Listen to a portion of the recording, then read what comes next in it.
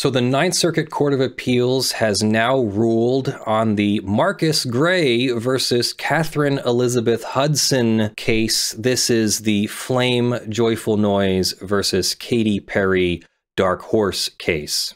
And I'm going to do it my way because I don't want to use clips from Joyful Noise and Dark Horse and then have to fight YouTube and Katy Perry and Flame again.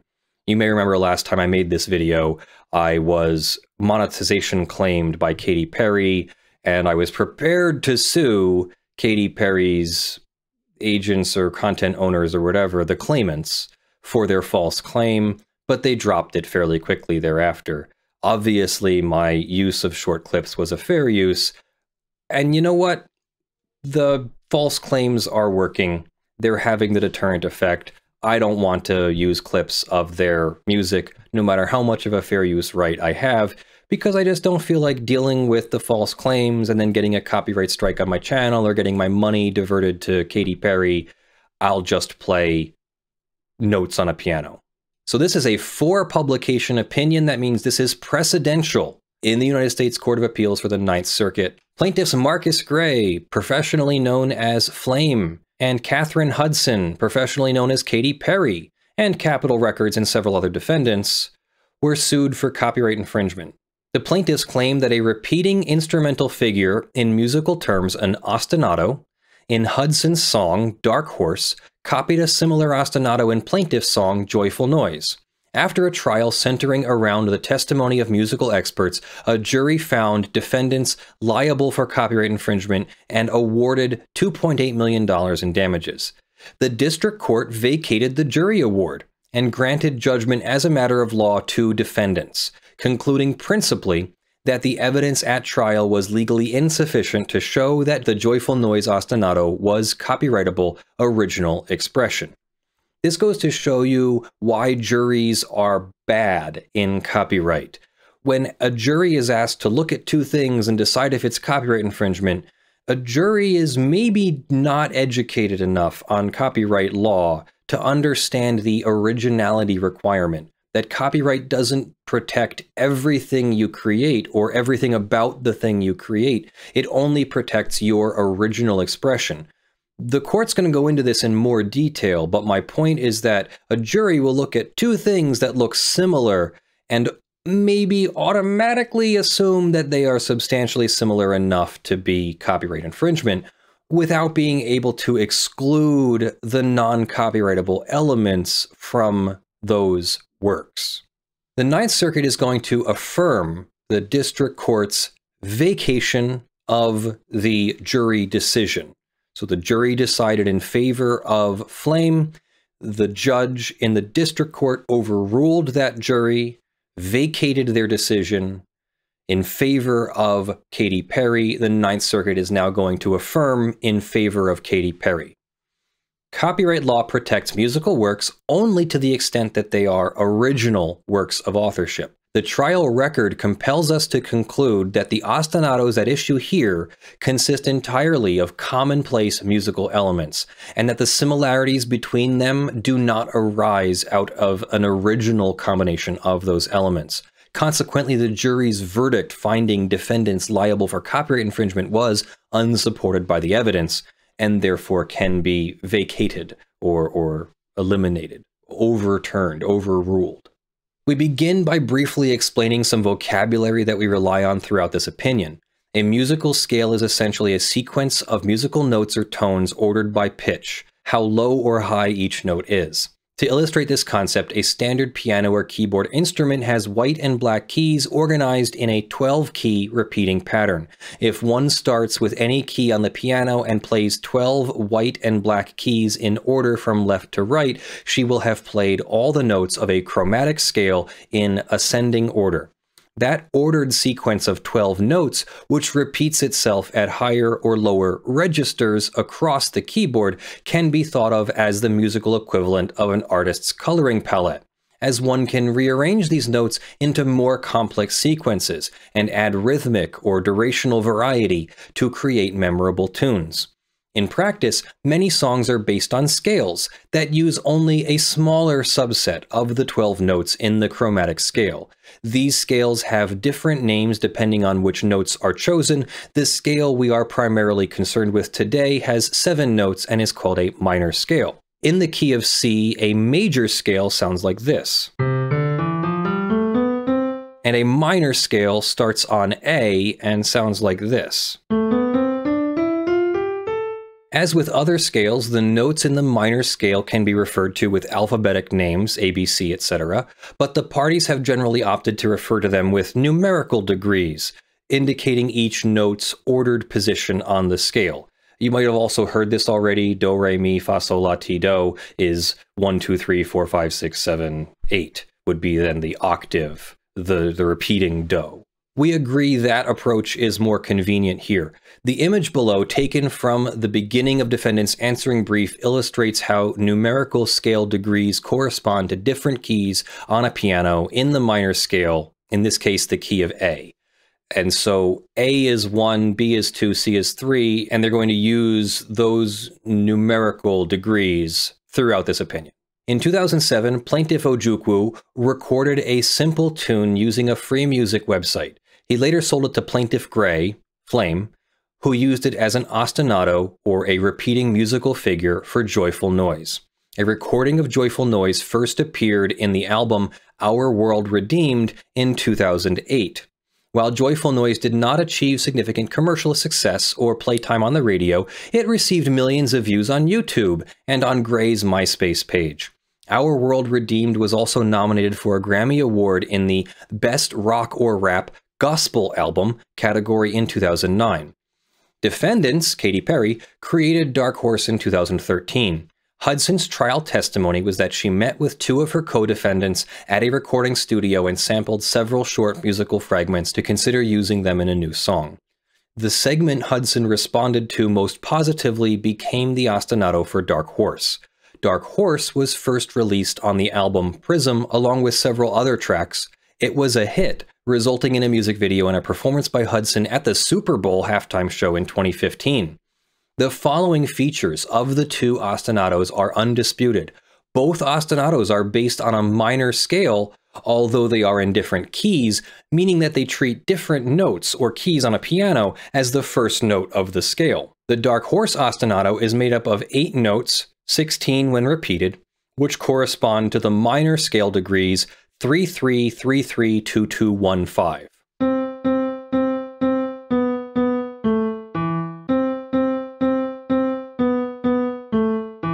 While the Joyful Noise ostinato is made up of 2 slightly different 8-note figures, 16 notes when combined, that correspond to the minor scale degrees 3, 3, 3, 3, 2, 2, 2, 1, and then 3, 3, 3, 3, 2, 2, 2, 6.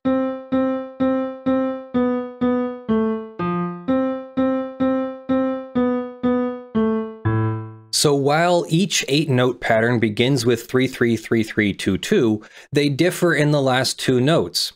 Leaving aside some stylistic embellishment in Joyful Noise, specifically the use of portmanteau or sliding between notes, both ostinatos also rely on a completely uniform rhythm, meaning each note is of equal duration and time. Sounds like quarter notes in the songs. Plaintiffs filed their operative complaint. Plaintiffs put forth Dr. Todd Decker as an expert witness. The heart of Dr. Decker's testimony concerned which specific elements of the ostinatos in Dark Horse and Joyful Noise were similar. Dr. Decker testified that the length of each ostinato is similar, 8 notes, the rhythm is similar, the melodic content, the scale degrees present, the melodic shape, so the way the melody moves through the musical space, similar, the timbre or the quality and color of the sound is similar, and the use of the placement of this material, this ostinato, in the musical space of the recording in the mix is also similar. So that's 5 or 6 points of similarity between the 2 ostinatos. However, Dr. Decker also said that there was no one single element that caused him to believe the ostinatos at issue were substantially similar when viewed in isolation.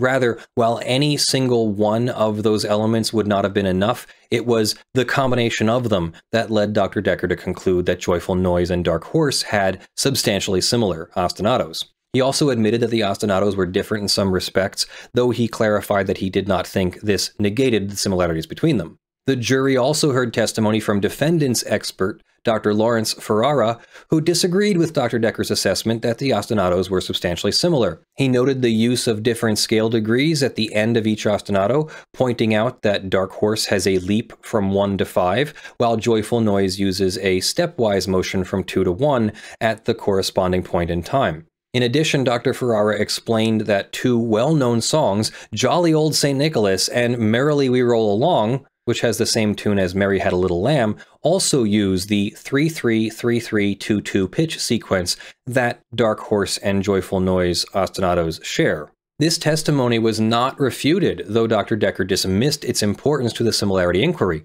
nor was Dr. Ferrara's testimony that 3 other pieces of music predating Joyful Noise also used pitch progressions proceeding from 3 to 2 to 1, played in an even rhythm. Love Me or Hate Me, which was composed by defendant Lucas Gottwald, or Dr. Luke, and Brainchild and Choosing Life. For each phase of the trial, the jury was instructed on the law and given a special verdict form. Among other conclusions, the jury found specifically that Dark Horse used protected material from Joyful Noise, and the two songs contained substantially similar copyrightable expression. That defendants had a reasonable opportunity to hear Joyful Noise before composing Dark Horse, because the other half of the substantial similarity inquiry is access to the original copyrighted work. So you need access and substantial similarity. The jury also found that plaintiffs were entitled to 22.5% of defendants' net profits from Dark Horse, resulting in a total verdict of about $2.8 million in damages. After the trial, defendants moved for judgment as a matter of law or for a new trial. The district court vacated the jury's verdict and granted the judgment as a matter of law motion. The district court's 32-page decision rejected all of defendants' challenges to the jury verdict, except their argument that the ostinatos were not substantially similar. Citing Dr. Decker's testimony, the district court reasoned that none of the individual points of similarity the expert identified between Dark Horse and Joyful Noise constituted copyrightable original expression. The district court also did not believe that the combination of these elements constituted original expression.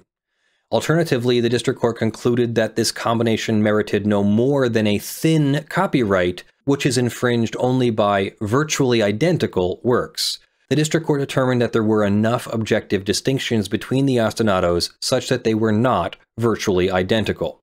Plaintiffs appealed. We review, brand new, a district court's grant of judgment as a matter of law. The operative question is whether a reasonable jury would have had a legally sufficient evidentiary basis to conclude that defendants engaged in copyright infringement. So this is one of the rare circumstances where a jury made a decision that was not based on sufficient factual evidence. The applicable standards are essentially the same as those for a summary judgment motion, meaning we must draw all reasonable inferences in plaintiff's favor. Along these lines, we must disregard all evidence favorable to defendants that a jury is not required to believe, but we should also give credence to evidence supporting defendants that is uncontradicted and unimpeached, at least to the extent that the evidence comes from disinterested witnesses. Copyright protection only extends to works that contain original expression.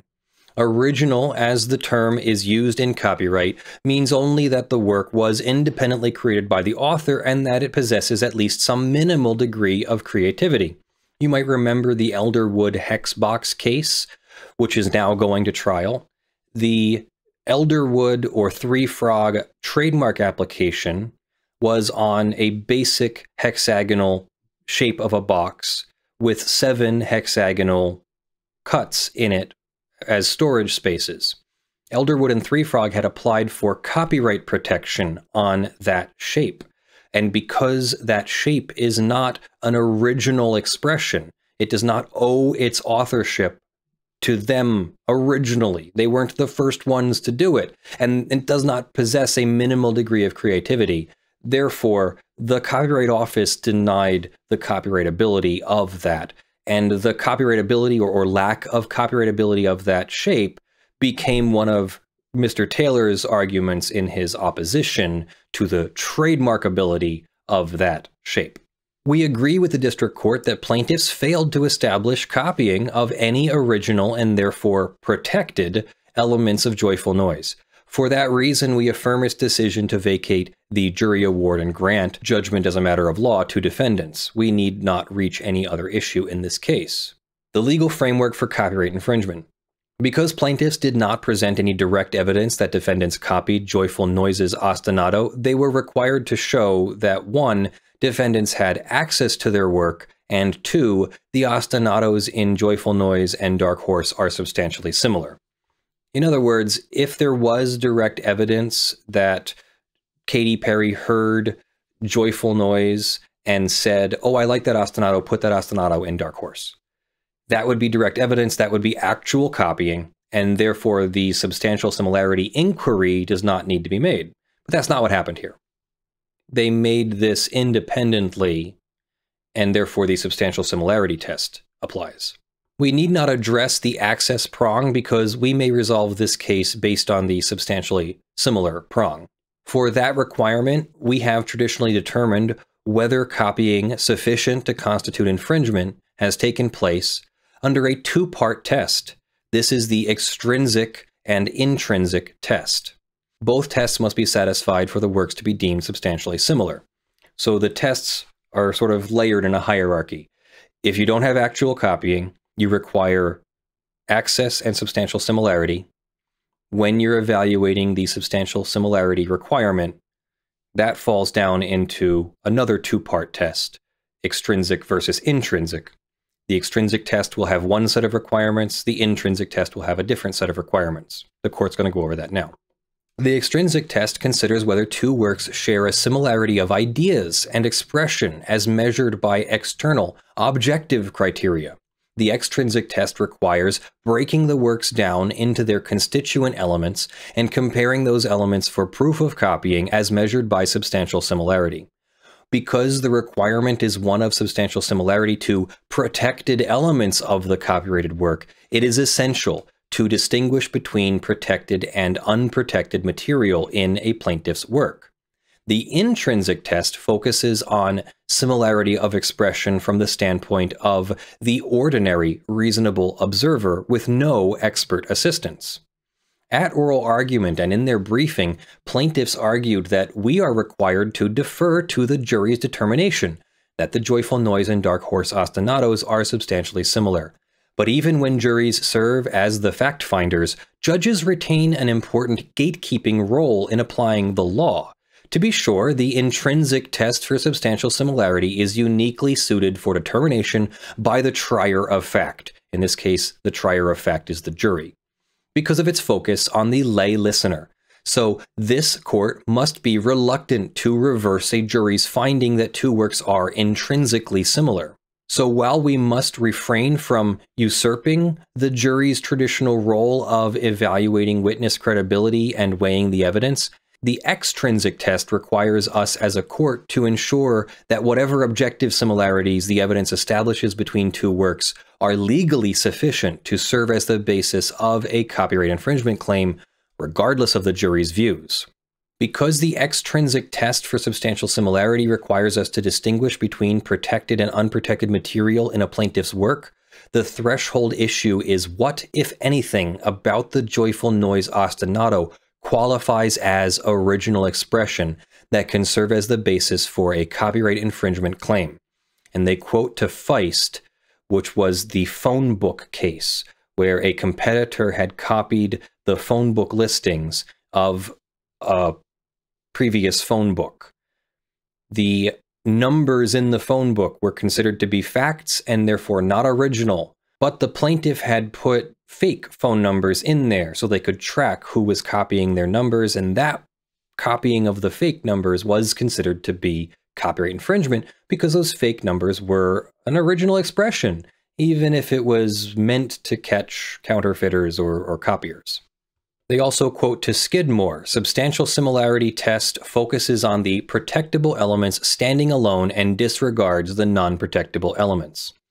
Although copyright protects only original expression, it is not difficult to meet the famously low bar for originality, fake phone book numbers. The requisite level of creativity is extremely low. Even a slight amount will suffice. The vast majority of works make the grade quite easily, as they possess some creative spark, no matter how crude, humble, or obvious it might be. But even in the face of this low threshold, copyright does require at least a modicum of creativity, and does not protect every aspect of a work. Ideas, concepts, and common elements are excluded. Nor does copyright extend to common or trite musical elements, or commonplace elements that are firmly rooted in the genre's tradition. Saine affaire. These building blocks belong in the public domain and cannot be exclusively appropriated by a particular author. Under the saine affaire doctrine, when certain commonplace expressions are indispensable and naturally associated with the treatment of a given idea, those expressions are treated like ideas, and therefore not protected by copyright. So having a spaceship in space in your space opera production does not mean that you own the exclusive right to put spaceships in space in all creative expressions till the end of your copyright protection. No, that's saine affaire, maybe even factual. You need to have spaceships in space. You need to have two people meeting in a romantic comedy. You need to have certain elements in order to make a basic expression in a genre. The trial record here requires us to conclude that no single point of similarity between Joyful Noise and Dark Horse arises out of a protectable form of expression. For this issue, it is arguably sufficient that plaintiff's expert musicologist candidly testified that any single one of those elements would not have been enough for him to conclude that substantial similarity existed, and that only the combination of those elements led him to this conclusion. I mean, that's a fair conclusion, right? If I make a new piano piece using all the keys on the keyboard, but it's just piano notes put together, well, any one note is not protectable, therefore my entire expression is not protectable. Not quite. There is a threshold where it goes from too simple to be copyrighted, to be recognized as your original creativity, to now complex and long enough and creative enough to be protectable. Nonetheless, Dr. Decker testified as an expert musicologist, not as an expert on copyright law. For that reason, we provide a brief overview of the individual musical elements identified by plaintiffs as original and explain why those elements are not individually entitled to copyright protection. We address whether copyright law protects the combination of those unprotectable elements in the next section. Though it used slightly different terminology, plaintiff's opening brief focused on essentially the same musical elements, adding that both ostinatos were based on the minor scale. The evidence at trial was legally insufficient to establish that these musical elements are individually copyrightable. We note that Dr. Decker himself acknowledged that many of these elements are commonplace in the musical world, even if some aspects of Joyful Noise and Dark Horse were unusual for their respective genres. For example, apart from concluding that there are many songs predating the creation of Joyful Noise that have ostinatos, Dr. Decker explained that it is characteristic for musical phrases playing a role similar to the ostinatos at issue here to last for 8 beats. And while Dr. Decker opined that it is uncommon to use completely even rhythms in popular music, he also testified that the use of such a rhythm in Joyful Noise and Dark Horse was a relatively simple rhythmic choice that no composer is entitled to monopolize.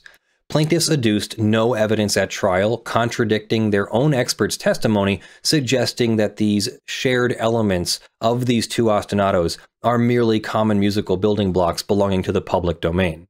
Even leaving aside these admissions, our precedents and other persuasive decisions make clear that no element identified by plaintiff or Dr. Decker is individually copyrightable. Plainly, no person may copyright the minor scale, as such scales are common musical building blocks belonging to the public. The fact that Joyful Noise and Dark Horse both make use of sequences of 8 notes played in an even rhythm is a similarly trite musical choice outside the protection of copyright law. Along somewhat different lines, the fact that Joyful Noise and Dark Horse arguably have similar textures is far too abstract of a similarity to be legally cognizable. Dr. Decker's remark that the ostinatos have a similar timbre also does not help plaintiffs.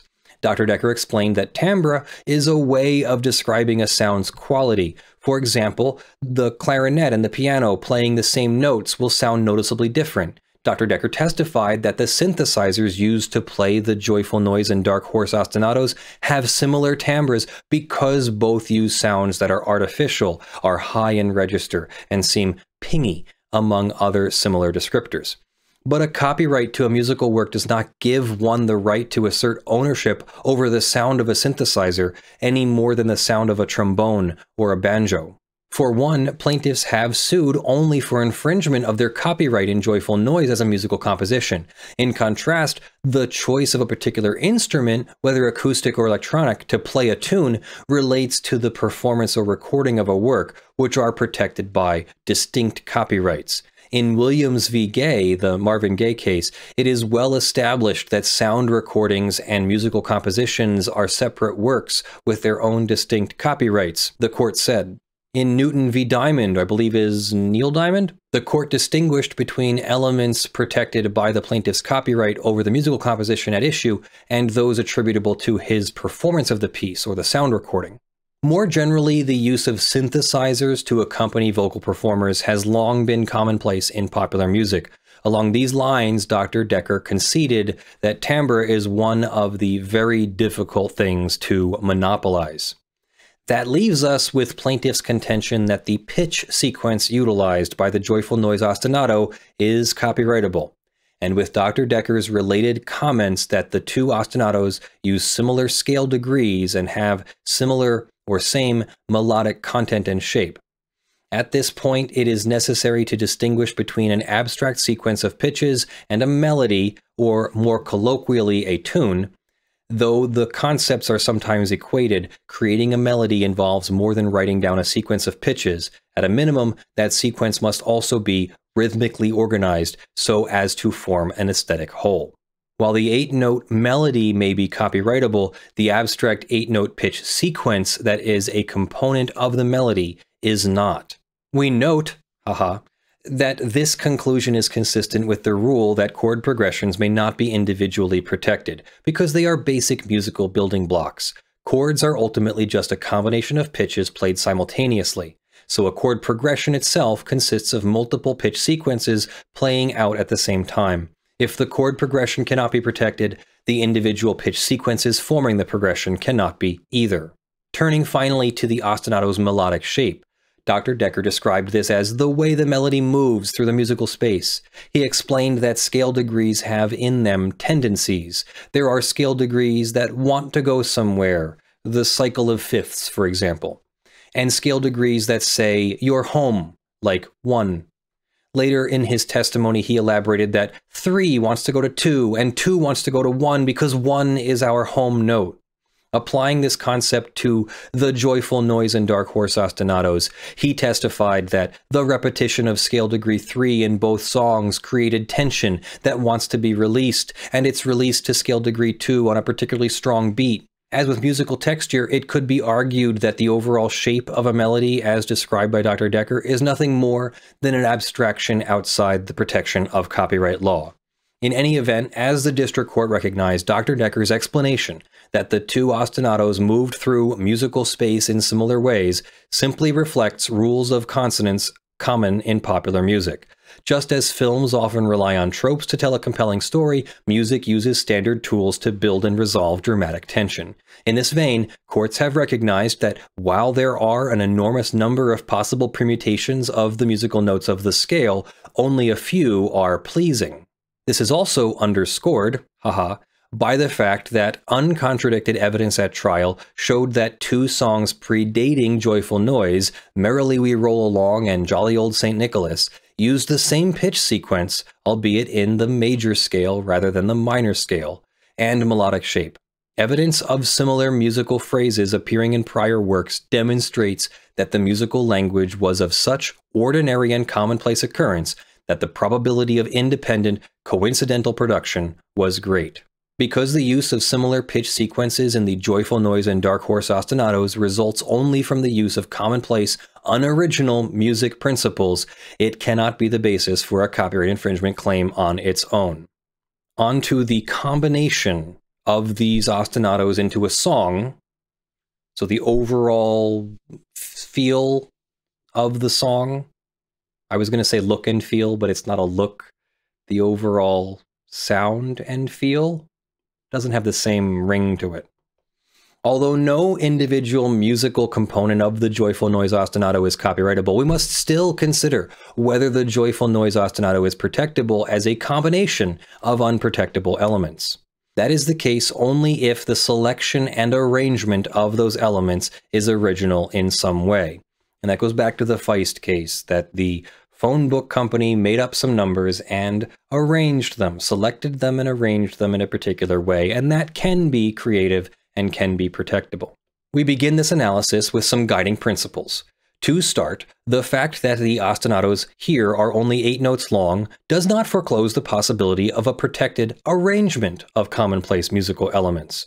It cannot be said as a matter of law that 7 notes is too short a length to garner copyright protection. Each note in a scale is not protectable, but a pattern of notes in a tune may earn copyright protection.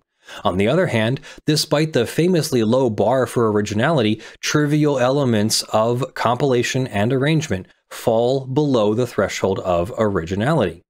One circumstance where an arrangement of individual elements lacks enough creativity to garner copyright protection is when that arrangement is practically inevitable or in keeping with an old age practice, firmly rooted in tradition and so commonplace that it has come to be expected as a matter of course. For example, it is well settled that copyright of a map does not give the author an exclusive right to the coloring, symbols, and key used in delineating boundaries of and locations within the territory depicted.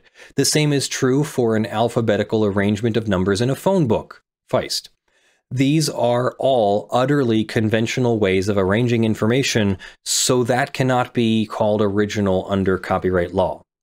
To provide an example in this artistic context, we have held that a lifelike glass jellyfish sculpture enclosed in a clear outer layer of glass did not combine public domain elements in an original way. We did not dispute that the sculptures were beautiful, but we determined that elements such as the selection of clear glass, an oblong shroud, bright colors, proportion, vertical orientation, and stereotyped jellyfish form, considered together, lacked the quantum of originality needed to merit copyright protection. This was because these elements are so commonplace in glass sculpture and so typical of jellyfish physiology that to recognize copyright protection in their combination effectively would give the artist a monopoly over this art form. Likewise, the portion of the joyful noise ostinato that overlaps with the dark horse ostinato consists of a manifestly conventional arrangement of musical building blocks. Joyful noise and dark horse contain similar arrangements of basic musical progression features, mainly in that both employ the pitch progression 3-3-3-3-2-2 played in a completely flat rhythm. This combination is unoriginal because it is really nothing more than a 2-note snippet of a descending minor scale with some notes repeated. Allowing a copyright over this material would essentially amount to allowing an improper monopoly over 2-note pitch sequences, or even the minor scale itself, especially in light of the limited number of expressive choices available when it comes to an 8-note repeated musical figure. There are relatively few ways to express a combination of 5 basic elements, in the Skidmore case, in just 4 measures, especially given the constraints of particular musical conventions and styles. Once the artist settled on using a descending chromatic scale in A minor, there were a limited number of chord progressions that could reasonably accompany that bass line, while still sounding pleasant to the ear. I think Skidmore was the Stairway case. Yeah, that was Skidmore v. Led Zeppelin. Consequently, insofar as it combines musical building blocks in the same way that the Dark Horse ostinato does, the Joyful Noise ostinato lacks the quantum of originality needed to merit copyright protection. If we were to hold otherwise, it is hard to believe that any collection of pitches arranged in a flat rhythm could fail to meet the originality threshold. Even the Feist case recognizes that some works must fail the originality requirement.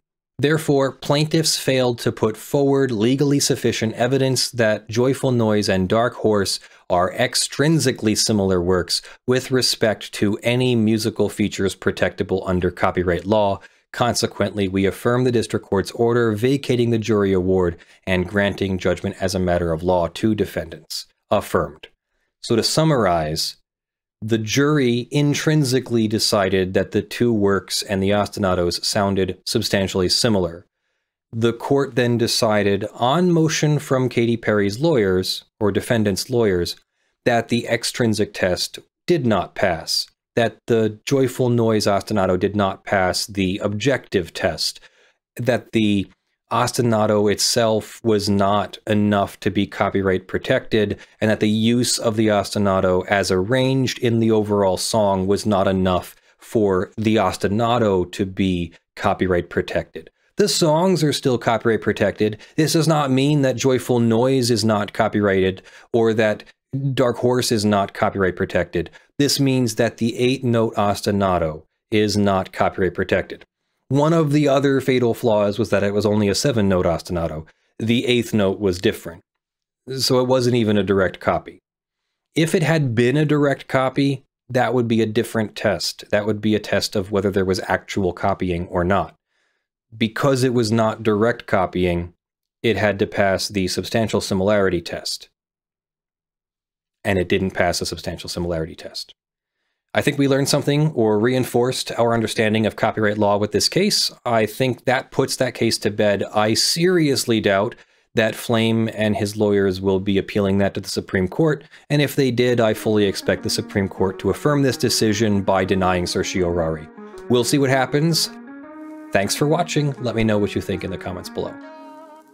And that's today's video. Special thanks to my top supporters in March: John Steele, Gavin Barnard, Eevi, Spirit Bear, Benjamin Hitov, Ugly Grill, Gutbrodj, Torpedan, ShadowTycho, Earthbound Star, PureMagma, TechTechPotato, Eric Tams, The Blood-Soaked Survivors, and Wyatt Calandro.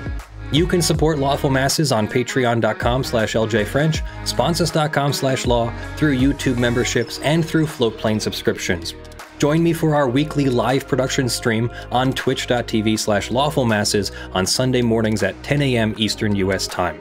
I hope everyone has a great week. I love you all. Bye.